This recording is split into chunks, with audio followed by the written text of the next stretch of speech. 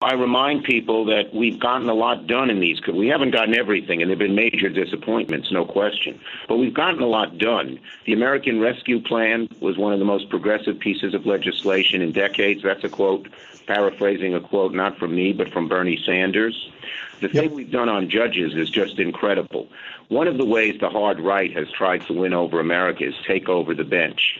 And we have put more people on the federal bench in the last year and a half. Dick Durbin, your senator, head of judiciary, has worked with me hand in hand on this, than has been done since JFK. 2/3 of those judges are women. More than half are people of color. But even just as important as that is, we are redressing the balance. These are very progressive judges. It's no longer law firm partners in big fancy law firms or prosecutors, but it's people from legal aid. It's people from voting rights. It's people from civil rights organizations, ACLU. Someone who headed the Chicago ACLU, Nusrat Chowdhury, is going to be the first Bangladeshi on the bench. I've nominated her.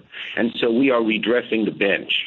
We've also, and of course, we've confirmed the first black woman on the Supreme Court.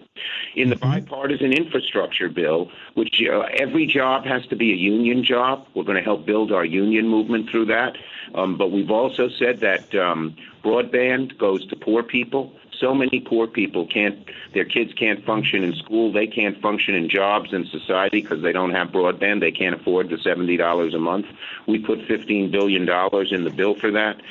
So we've had some real accomplishments. We've also, been blocked by Republicans on so many different issues. But over the next few months, you're going to see us. When we can work with Republicans and get something done, we will.